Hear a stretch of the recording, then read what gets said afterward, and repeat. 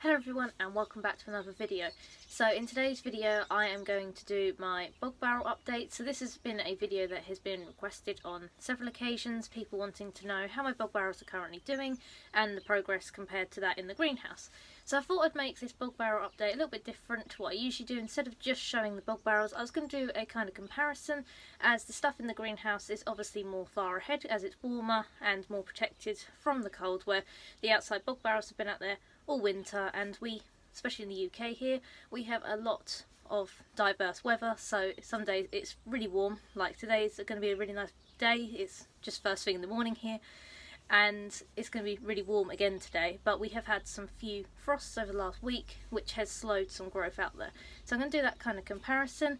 As well as that, I've also redone one of my bog barrels, as I previously did in a couple of videos. I took the plants out and I put them in the greenhouse, and then I've replaced them recently with some new plants, which again I will show in that second bog barrel. So that one's had a little bit of a revamp. The first one that I will show, however, has been outside all winter, so that will show from what it looked like in my most previous bog barrel video to now. The only thing I've added or changed to that is I've added another Purpurea venosa. So this is my first bog barrel, and everything in here from this Drosera filiformis all the way to the Sarracenia Capri over here is all stuff that has remained outside all winter. So we've had a lot of snow and frost this winter, and I'm surprised about how well everything's doing. Everything's coming back out of its dormant state now. The newest plants that I've added to this bog barrel is this Sarracenia Purpurea venosa. So I like to put the Purpureas outside, as they are the hardiest Sarracenia, so they can go down to at least -20. So I put out the Purpureas or the crosses. So for example, the Sarracenia Purpurea cross Catsby is a really lovely one, and it's actually had some magnificent colour during the growing season last year, and it's obviously got some old pictures here now which I haven't got as much colour on, but it has got a flower which I'm very excited about because it'll be a nice one to cross with, especially with the colour, and it's also got a little baby there. So I've got my Venus flytraps here, which obviously are looking a lot more dormant than what would be seen in the greenhouse, and you can see that this one here has got a flower, but it's really good that all the new growth is coming. So you can see from the centres that despite obviously all the old and straggly leaves, that they have got some new leaves coming, so looking really nice at the moment as well, especially as there is a little baby here which I just stuck in here, and I'm surprised that even survived the winter because of how small the rhizome was.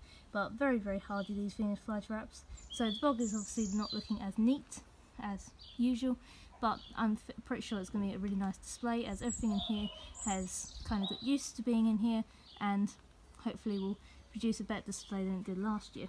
So especially my two larger Sarracenias.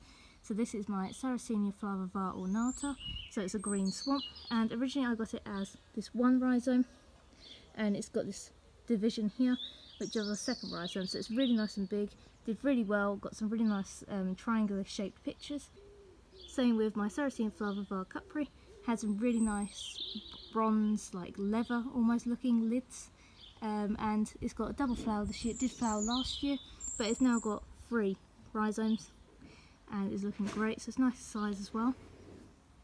So if we look at things that are closer to the soil, here we've got a Pinguica grandiflora. So this is just a individual plant that I've placed in here, well, a hibernacula, and you can actually see some of the gamaea just underneath the soil here which has been distributed, and that was around the base, which is quite close to the original plant, but it's good that it's moved just a little bit. Also in here, because I've put some just like scattered bits in here, so I've got a Drosera rotundifolia in here as well, and I was just aiming, I guess, to fill up this space here, probably with more Drosera, but I just put a couple in here just for overwinter, and they've both overwintered really well. So you can see here that is my Drosera rotundifolia starting to come back from its hibernacula. So over here is my Drosera filiformis, which is very much behind of the one in the greenhouse. However, this was originally a 2 hibernacula clump, and it is now 4. So it did so well in here that it has now divided into 4, and is looking really good as well as it's coming out from dormancy. You can see a little bit of dew on there as well, just starting to form, but obviously not as significant as the one in the greenhouse. There was also a Drosera capensis in here, which was just in the soil, and as you can see, it kind of did form like a hibernacula kind of state, even though they don't produce such a hibernacula. as they are subtropical species, it did overwinter and it is already coming back, which I am very amazed at, despite obviously all the harsh weather that we had. Then finally I did add some more moss in here because it spreads quite well and it keeps everything in place, and that moss did have some spatulata in here, so maybe that will survive. I'm hoping that there is less risk of frost now, and hopefully all the growth will resume and look really great. So this is my second bog barrel, and the aim of this one was to have a more lower kind of display, as well as being full of more British native plants. So my first example would be, I'm hoping to put all 3 British native Drosera in here, as I've recently got to all 3 now, and so far all I've put in here is 3 Drosera rotundifolia. So I've got one there, one that's not looking great, all the frost unfortunately did damage it, and you can see the black tips, but then it looks exactly the same as this one, which you can see on the older leaves had some black tips as well from the frost, but has now started to come back really nice. So I'm very confident these are all going to come back, and then this one didn't seem to be affected at all and is looking really good. And then the Drosera anglica are also looking okay, so they're a little bit smaller, but you can see the new leaves forming. At the front here is mainly all Pinguicula grandiflora, so I'm hoping, well, my aim for this one is to have a very big display of all these Pinguicula. So these are the same ones that were outside last year, but I did take them out while I was redoing the bog barrel. As you can see, the whole thing's been revamped. The only thing that has remained in here and has not moved is the Sarracenia purpurea, or this one at least, and this is the new one that I've added in, which I had a spare baby of. But my aim is to have all of this front hopefully flowering this year, as those I did keep in the greenhouse because I didn't put them back in time are now flowering. So I don't know whether I'll put the other ones back or just wait till next year now and have them as greenhouse specimens, but as they all flowered, I'm hoping these ones will as well, at the same time. But I think it'll look a really nice display if you've got all the flowers at the front, and it'll be a nice focal point in the garden. So I've only added some shorter Sarracenias in here, so my new Sarracenia Eva is in here, which will hopefully produce a nice white kind of coloration to the bog barrel. So I also have in here, which I just showed a couple seconds ago, is 2 Sarracenia purpureas, and these, as short stocky plants as they are already, are extremely hardy and did really well. I'm hoping for some nice larger pictures, especially on my more mature one this year. Plus the coloration from last year. As you can see, the old winter leaves are still really nice and a nice deep colour as well. The only thing I think that may or may not come back is this Drosera binata var dictoma. Now it did start coming back, but again the frost then killed off those leaves, and this one is not necessarily as hardy. Even though binatas are extremely hardy, they're not as hardy as the Drosera rotundifolia, so it seems to have died back to this kind of state. But I might be surprised, my other banatas which I thought had died did come back from the roots, so I'm still going to keep this in here probably for a month or maybe 2, just to see if any new shoots come from maybe the roots. But I'm hoping to fill up all the gap, so around the pipe here, and that hopefully will be filled with different types of Drosera, mainly the British native ones, and eventually I'll be adding some anglica in here as well. But even though there's not much sight in here, I've obviously added a few bits of moss. I like it to spread, and then it kind of holds everything in place, such as the other one did. So for now this is the display I've got, but hopefully in the next update I'll be able to give something more magnificent. So now I'm going to compare my greenhouse specimens compared to that of the bog barrels. So I'll be showing the same genus and species that are the same types as those in the bog barrels, minus some of the Sarracenia, which I don't currently obviously own doubles of, but I will start with the Drosera. So this is my Drosera filiformis in the greenhouse. I do have a couple of pots of this. This one divided nice and well, but it is a little bit behind the other. But after they flowered, they did produce a few seeds, and I didn't collect said seeds, but they are now coming up in the base of the pot, which are looking great as well. But this is the biggest one, and they are looking lovely at the moment. So you saw obviously in the bog barrels, which are less protected from the frost and don't have the same heat and humidity as the greenhouse, are a lot smaller and just starting out. So this is my Drosera binata var dictoma. So you can see here how the leaves are only starting to unfurl, but obviously are doing a lot better than the one out there, which has yet to even show any signs of new growth since the last frost that we had. Here we have my 3 British native Drosera species. So here I've got my Drosera rotundifolia. So I've got 4 of them in this pot, and there's a few in other pots. I've never brought one of these. They actually did come in pots that I had brought off of like Carnivorous plant nursery websites, so I was really happy to have those, and kind of inspired me to have the whole collection. So I then brought the Anglica, and I got 2 pots of this. These are both pots of Anglica. So many seedlings and divisions. These were just divisions of the original plant.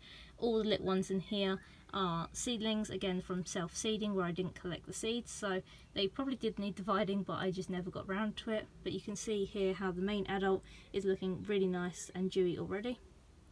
And then my most recent purchase is my Carnivorous Intermedia, which is the 3rd and final one I was wanting to collect for ages but hasn't been in stock. But I managed to get this one, and it's got 2 little, I think maybe even 3 little hybernaculars that are in there, and obviously it's only just started coming back out, but ever since I've had it, it's looking so much bigger and more dewy as well. And eventually I will be putting some of these outside in the bog barrel, probably not till the end of the year, or if I've collected seeds, whether this one flowers or not.